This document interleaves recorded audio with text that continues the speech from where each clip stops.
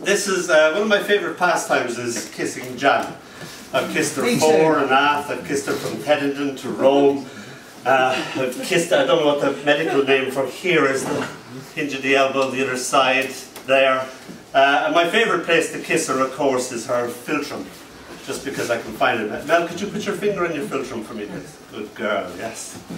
And in Latin, that's that little area between your upper lip and your nose, your philtrum. And in Latin, it's actually... I'm confusing it. I thought it was a perineum. No wonder, no. So it gets you into trouble, that. Let's just take a lovely photograph of you poking your nose. In Latin, it's actually called your love potion. So I thought, hey, that's a great title for a poem. So, could you put your finger in your love potion? That's it. Very good.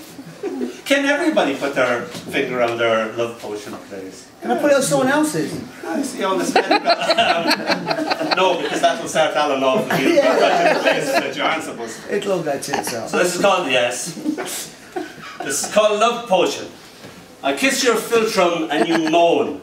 I lick a tiny trickle of sweat from it.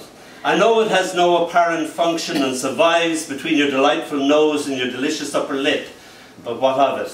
A kiss fits so neatly into it, and leads to lips and lips upon lips, ending in an erotic ellipsis. I love to look upon it as the indent left by the finger of God, or where an angel shushes the yet-to-be-born, teaching it to forget all it has learned in the world of the womb.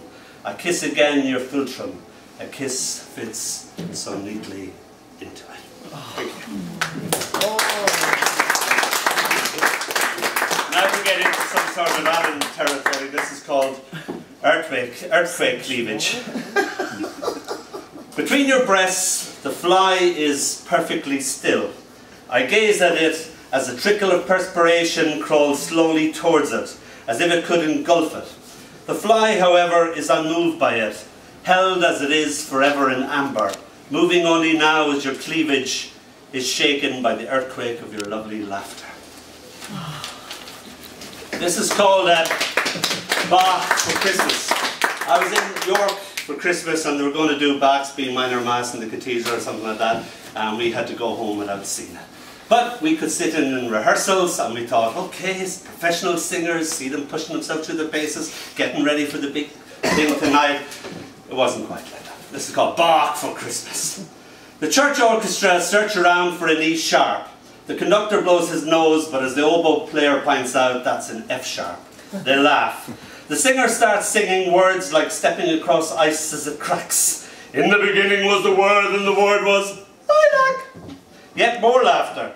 The stained glass listens to their musical tomfoolery as they practice their perfection and the rehearsals drag on. Tonight it'll be nothing but holy. A pagan tree cowers in a corner all Christmassy. A church hanging proclaiming, praise him, hail and lightning. As we two lost souls, the light and the music of being human. I actually wrote this on an Italian beach with over 90 degrees heat with very naked Italian or semi-naked Italian ladies walking up and down without ever getting wet for 4 hours, just on their mobiles going, yes, I'm on the beach! And that's all they did. Italian thing to do, I guess. And the subject was this, and the world was as simple as snow. You are like all the dark shops of my childhood, where you enter with the little tinkle of a bell, and the world blossoms into a myriad of things colourful to sell, stacked in impossible and impeccable order, all yelling, shining, glinty, wild and glassy. And the cash register singing with the hard-earned money, and the little tinkle of a bell lets you out again into a world excited with the falling of snow and the palpable approach of a Christmas when Christmas was Christmas and the world was as simple as snow. In the middle of July, my little girl came to me with a present. This is called the present moment. She offers me the gift in expertly and awkwardly wrapped Christmas paper in July. Water drips from its centre. I open it and am greeted by a stone, a bunch of grass with roots still attached, and 2.5 twigs, a half-crazy bug who just happened to be caught up in it. It's a present of here. I thanked her and she trundled off, telling her dolly called Dolly, see, I know him. I told you he'd like him.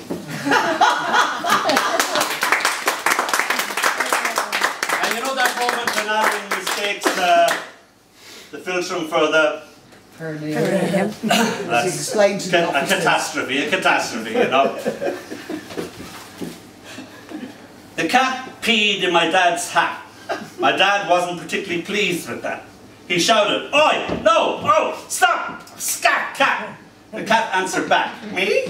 How?" My dad said, "That's that. That cat has got to go." We said, "No." The cat said, "Exactly. When you gotta go, you gotta go." My dad said, "It's either that cat or me." Still have the cat. Now that Dad's gone. We still miss Daddy sometimes, but mostly we laugh with the cat. And to finish, I fell in love with this lady when I was 12 years of age. There's an age difference, of course, it wouldn't work out. She was over 140. She had her 181st birthday on Sunday. I first met her when our English teacher told us to open our books, and he said, "I hate teaching this woman, I can't understand her." I looked down, it was love at first sight. So this is called Love Song for Emily. Emily Dickinson. You handed me your eyes so that I could see as you saw. I looking in wonder, seeing you sew the world together in quick little stitches. A perfect embroidery of knowing. Drawing the thread true and true until nimble as a needle I knew as you knew. Oh Emily, I was always in love with the beauty of your eyes and how they saw and said the world. The quick dashes of your mind like braille to my blindness, the Morse code of your thought, leading me through the labyrinth of you bound in a nutshell, until I arrived at the beauty of your eyes and you handed me your seeing and I saw. Thank you.